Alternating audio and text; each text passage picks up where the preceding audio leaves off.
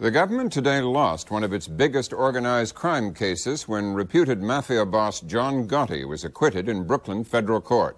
The jury, unnamed and sequestered to protect them from interference, deliberated for a week before returning unanimous not guilty verdicts against Gotti and 6 co-defendants. Gotti, who's said to run the Gambino crime family, had been charged with racketeering and conspiracy, including gambling, loan sharking, truck hijacking, and involvement in 2 murders.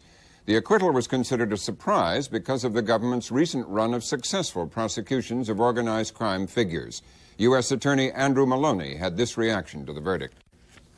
Well, the jury has spoken. We're obviously disappointed, but that's the system we live under, and it won't slow us down one bit in our continued war against organized crime. One of Gotti's lawyers said the jurors returned the not guilty verdict because they were tired of witnesses who were paid government informants who lie.